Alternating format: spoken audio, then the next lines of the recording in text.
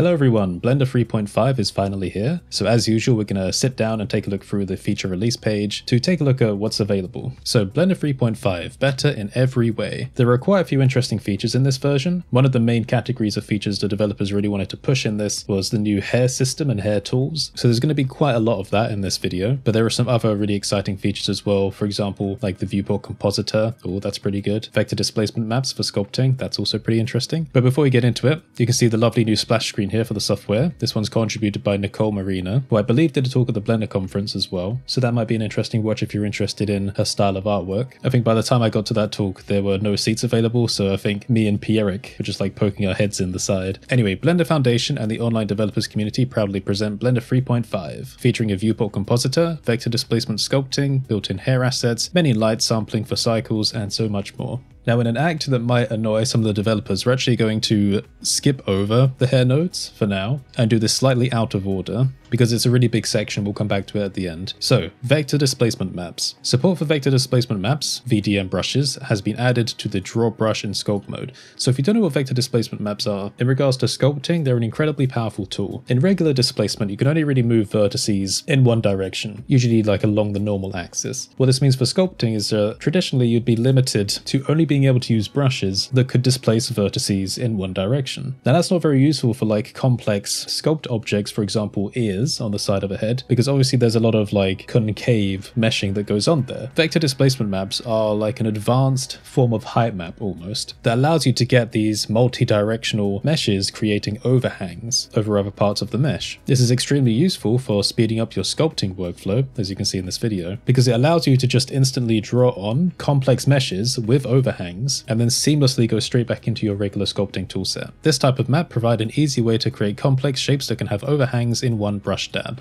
Okay, I won't do that. For the best results, VDM textures should be in the OpenEXR format with color clamping disabled. So you can download the demo file if you want to give that a try, and there's also a manual section here in the documentation to explain it a bit more. As for baking VDMs inside of Blender, I don't think you can do it, but there's a demo file available somewhere on a dev page which has like a plain setup which lets you bake it. I need to double check that info. Anyway, this next feature is something I know a lot of people have been looking forward to. So the compositor, what you comp is what you get. A new GPU-based compositor backend takes the 3D viewport to the next level. You'll never see the viewport the same. So this is essentially the real-time compositor, letting you modify how the scene looks, like the scene result, the real-time render visual, before you've actually rendered out a frame. So you can make stylistic corrections, changes, do all of your visual experimentation with the compositor in real time. And as you can see here in this little demo video, when you're outside of the camera view, the compositing isn't applied unless you go to the drop down, and then you can choose the compositor to be active always, and then no matter where you're looking around the scene, you will always get those composition effects. So that's something I really want to play around with. Let's read a bit more about that. A viewport experience never seen before. Overlays are drawn on top of your compositing result, allowing you to see and interact with your mesh and other objects. This is fantastic. So as you can see, the overlays for your meshes and your objects are always active after the fact, so you can still see exactly where they are and make changes to your scene even though the effects are still being applied. When you look at things like this, I just think Blender's made so many strides in terms of like the user interface experience since 2.79. Oh, the dark ages. Okay, so the important caveat here. Note, this is considered the first milestone of a large project. View layer passes and some nodes are not supported yet. Further work is planned for future releases. You can of course click to see the list of supported features, and there'll be some information here by Omar kind of explaining what is and what is not yet available. It's really nice of them to keep this updated. Okay, so for Mac OS users, which I'm not sure how many of you use Mac, but from my product sales, I've gotten an estimation that about 10% of people are on Mac, but I'm not sure if that like lines up with the larger community. On Mac OS, the 3D viewport now makes native use of metal, leading to massive performance improvements for animation playback and Eevee rendering. Wonderful, like who doesn't want more performance? This is never a bad thing. Eevee real-time interactive viewport performance, we can see the metal versus OpenGL comparison. Bit of a confusing color scheme going on here with the graph. Scene export, shaders precompiled. Basically, things are faster on Mac.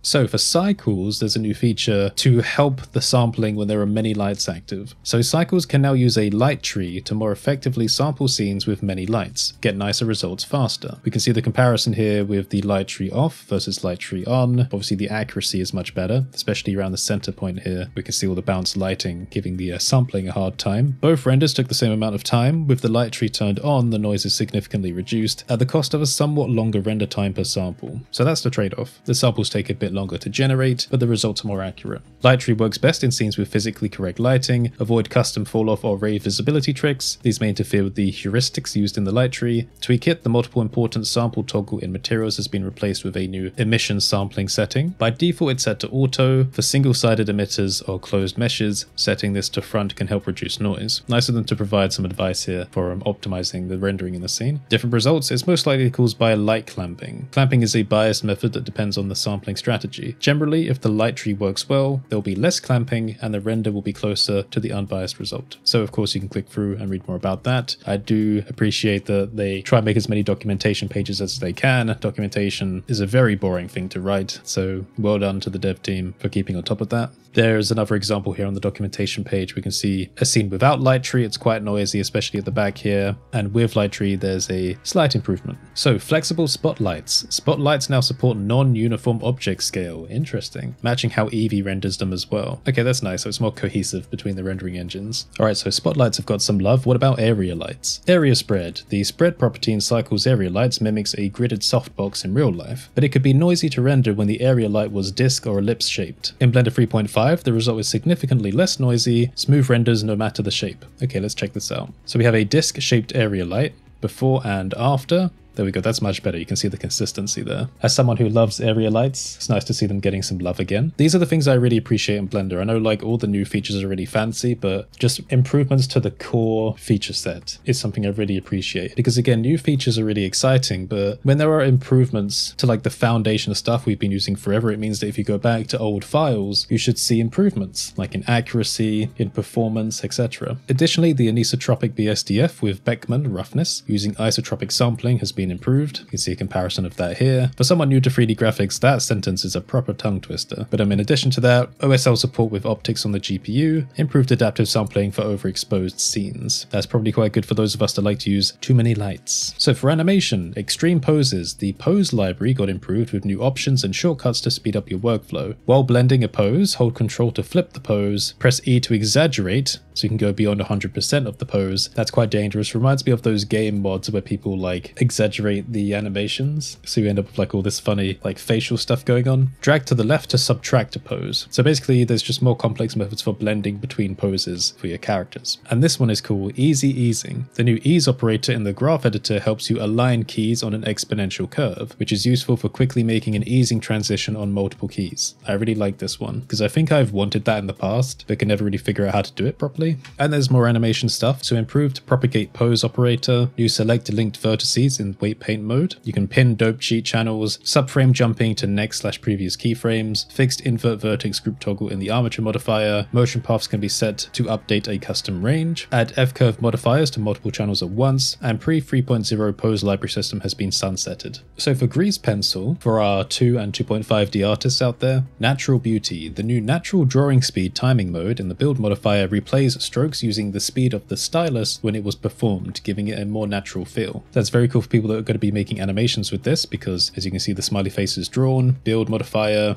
natural speed, and it plays back at the same speed. That's a very cool effect. Once again, documentation here to learn more about the modifier and more Grease Pencil features. So Sculpt auto masking has been moved to global setting, offset modifier improvements, new auto masking pie menu, very nice. Copy and paste now works in multi-frame mode, vertex opacity available under overlays in sculpt mode, interpolate sequence operator improvements, new option to show the brush size in draw tool cursor, fixed radial control display size, new layer menu, Y now highlights the name field, material popover now displays fill color for fill materials. Again, I'm impressed with like how so many areas of Blender are getting even just these small improvements with like every update. Always great to see, especially when you compare it to some other 3D software out there. So USD compress to impress. Blender 3.5 adds support for importing and exporting USD-Z files. A USD-Z file is a zip archive that can contain images, audio, and other USD files for convenient sharing. So this is all about interoperability between software, being able to make sure that everything everything is packaged up and available to wherever you're sending it to. So again, we can take a look at the documentation. This is under the pipeline assets and input output section. Ooh, hold on. The new all asset library displays content from all other asset libraries.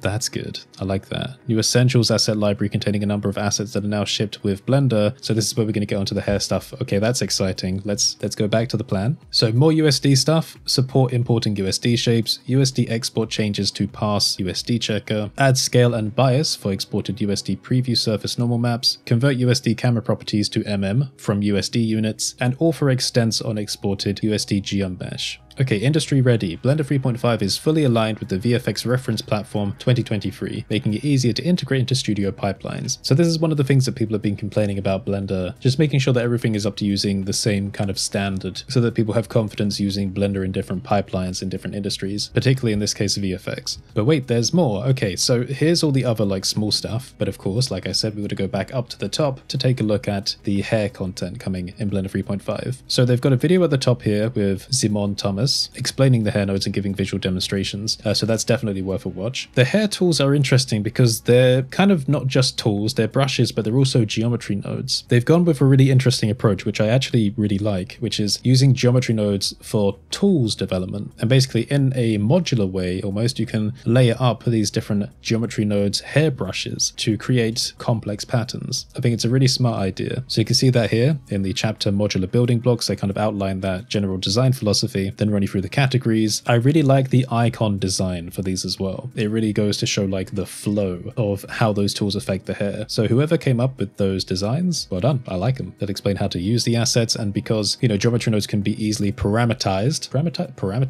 It's parametric. You can have procedural control over the result with exposed values in the modifier stack. Okay, so let's take a look. Creating and grooming fancy hairdos is easier than ever, and you can download the hairstyles demo file. That'll be good if you want to play around and get familiar with this new type of tool in Blender. Here we can see a demonstration of kind of redirecting these guide hairs to produce complex results. Any kind of hair, fur, or grass is possible, powered by the flexibility of geometry nodes. With great power comes great complexability. Very nice. So Blender now includes hair assets to make your life easier. And again, wow, so many demo files. Like, this is one of the things I keep saying that I love about like every update. They just give everything to you. If you want to learn more about making animal hair with this technique, then there's a demo file for it. Go ahead, play around. Power within. For the first time ever, Blender ships with built-in assets. The Essentials asset library comes with 26 hair assets split into categories: deformation, generation, guides, utility, read, and write. Simply drag and drop from the asset browser onto your setups. But what can they do? A video and link to the manual is worth 1,000 words. So you have different node tools to create and modify the hair in different ways. So you can generate hair along a surface. You can interpolate the hair, which interpolates the existing guide curves. You can duplicate the hair curves to give yourself more. Attach hair to a surface, so you can make it connect to a surface and align it to the surface normal. You can clump the hair curves. This is a really cool effect. Because of just being sticking all out individually, you can, well, as you can see here, kind of start grouping them together. Makes it much more natural. You can curl the hair curves. So this deforms existing hair curves into curls using guide curves. You can braid hair curves. This is where things are getting more complex. Deform the hair curves into braids using the guide curves. You can frizz the hairs to make them more scruffy. Alternatively, you can smooth them out as well. You can roll them over like they've been curled, and much more. You've got all these different tools you can play with for the hair curves. They've done a really good job with this. We can click to see all the hair nodes, again, documentation. So of course there's more in regards to nodes and physics, so I'll try and say this quickly. New image info node, new image input node, new blur attribute node, store named attribute node can now store 2D vector attributes, new mirror extension type for image texture, field utility nodes have been renamed, improved modifier user interface, new move to nodes operator, drag and drop node group assets in the viewport, new interpolate curves node, trim curves now have selection input, faster procedural changes, hold Alt to disable automatically attaching nodes. Oh wow, finally? Hold on, sorry, this one just caught my attention.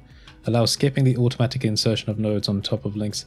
This is actually one of the things I've hated about Blender. I don't really like that automatic like node linking thing when I'm just trying to move nodes around in a tree. Sorry, let's continue. New edges to face groups node. UV map output in mesh primitive nodes. Split edges is now over 2 times faster. Faster display of many geometries instances. That'll probably be useful for me. Improved context menu in node editor. Copy and paste nodes at mouse position. That's cool, because before they would just be pasted wherever they were in the tree. So if you're, designing node trees and node groups, sometimes when when you pasted a node, it would be like way off in the distance somewhere. So that's quite handy. Reorganize geometry nodes, add menu, hold Alt to swap node links while connecting them, and 25% faster cloth simulation using self-collision. How much stuff do they pack in?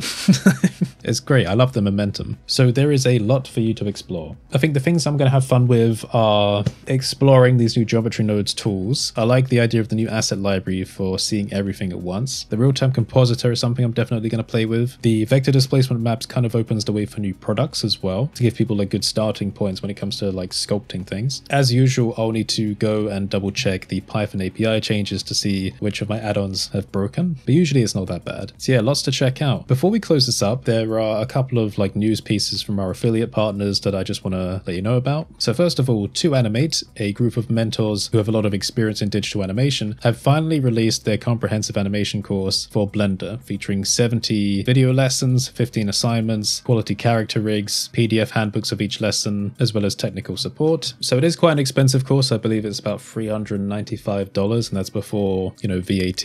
So it is a big investment, and I would only really recommend it if you're like definitely really interested in becoming an animator. So if you're interested in updates, I believe you can also like put your email down on the website. But yeah, so I'll leave an affiliate link to this down in the description if you're interested in kind of checking out this course. And also from our partners over at CG Boost, Zacharias Reinhardt, who's been doing a lot of work on his Master Sculpting in Blender course, has just added a new animation chapter. So after doing the entire course teaching you how to use the sculpting tools in Blender and even how to create a creature, then how to rig a creature, they're now showing you how to animate one as well. So I think that's a pretty good extension to their course, which is, might I say, mighty comprehensive. There's a lot of content in this sculpting course. Well done, Zach. And it is $79 plus tax. As you can see, the prices for CG Boost courses are very reasonable, and I've recommended them a lot over the years. I still think they're producing some of the nicest and kind of well-rounded Blender course content. So I'll leave my affiliate link in the description for that as well. So yeah, hopefully you enjoyed this video. As you can see, there's a lot of really cool stuff coming in Blender 3.5. Well, I say it's coming, it's here now. You can go and download it. Hopefully you're going to be using the software to make some fun and cool projects. And if you do work on anything interesting, then let me know, because again, I'm always looking for stuff to put in my community roundup videos. No guarantees, but I might be splitting the series off to do other offshoots. So for example, community roundups, community product compilations, and community short film roundups, maybe. This kind of ties into our Blendstream website project, trying to find ways to like give more purpose to the review process to kind of speed that up in a cyclic way. We'll get to that anyway. If you enjoy my content, maybe check out some of my products on codasol.online/store. I make Blender add-ons, both free and paid, to help you speed up your workflows. You're probably going to find something interesting on there, and you can also sign up to my Patreon to not only support all of our work, but to also get your name put on this Hall of Patrons artwork, which I do need to update. And of course, if you made it to the end of this video, consider putting a cake emoji in the comments. If you do this, it will show me who actually made it this far, and I always enjoy seeing those comments because I love seeing the familiar faces. So yeah, stay safe everyone, have a great day, and I will see you next time.